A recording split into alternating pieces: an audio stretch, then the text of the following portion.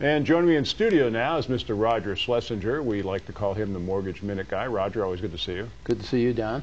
You know, it's been a couple, 3 weeks since we last spoke to you, and the way the mortgage industry has been going, probably the whole thing has changed since our last discussion. Of course it's changed. What's new? Well, the federal government's getting involved again, not to the good side, but to the bad side once again. Now, Fannie Mae and Freddie Mac, who buy all of the conforming loans, have automated underwriting systems. One is called DU and one is called LP, Desktop Underwriter and Loan Prospector. Okay. And you put your loans through there, and they will approve them with conditions or just write out approved. And the good thing about doing that is we've been able to get people in to a 65% ratio for a back-end ratio, which means that their total debts can equal 65% of their earnings. So if they make $10,000, they can spend $6,500. It's all been changed. As of December 12th, 45% is the debt limit. 45%? On the automated underwriting. It's less if you try a manual underwriting. 45% is too tight in this market. No.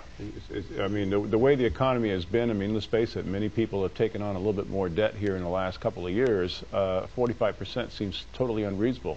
Yeah, it is, and I don't know what they're trying to prove. Now, you can pay off debt to qualify, but not everybody has equity that they can get cash out to pay off the debt. So this is a really bad thing, and we've been urging people to get in before December 12th.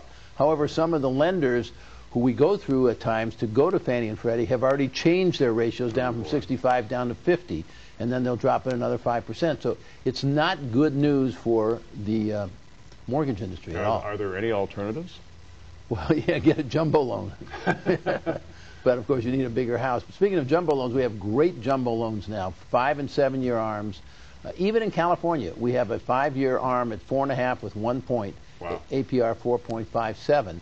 But that goes to $3 million. The rest of the country, we can go in the high threes, in some cases 0 point, some cases 1 point, on 5-year ARMs, and the low fours on 7-year ARMs. So it's really good stuff, again, up to $3 million. Well, Roger, if people want to call you or get in touch with you and hear the good news that you just talked about, how do they get a hold of you? They can call us at 866-304-9378, or they can write to me at mortgageminuteguy.com.